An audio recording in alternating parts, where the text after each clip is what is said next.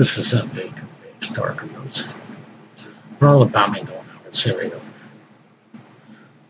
she'll get Lavrov and Kerry discussing which fighters dead, which fighters not dead.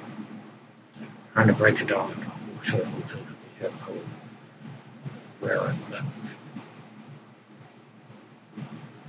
No, they should be in the Islamic State. No, they should be in Al-Qaeda. No, they should be hitting all these people. Not all these people in Syria. Not the citizens.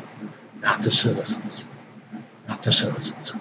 It's a sad state of affairs when you gotta tell people that we can't bomb citizens. First look at as bad as Bashar al-Assad. Is that the deal? Especially getting as bad as Bashar al-Assad. Willing to kill anything to get power.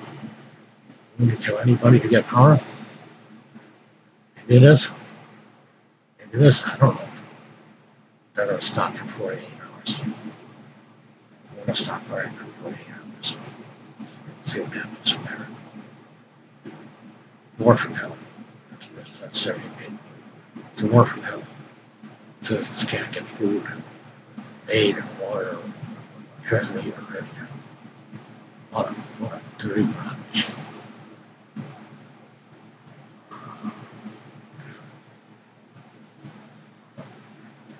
Hope they do. Hope they do. Hope they do it right. Stop bombing a lot of people. Stop bombing people. Including convoy trucks and innocent people.